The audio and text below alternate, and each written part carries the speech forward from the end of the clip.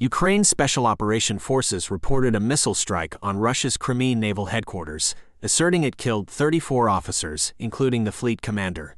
Russia confirmed one serviceman missing, but provided no updates. Ukraine's increased targeting of naval facilities in Crimea is notable, impacting Russia's Black Sea Fleet operations. The UK Ministry of Defence noted severe but localized damage to the fleet, impacting its regional patrols and asset defense.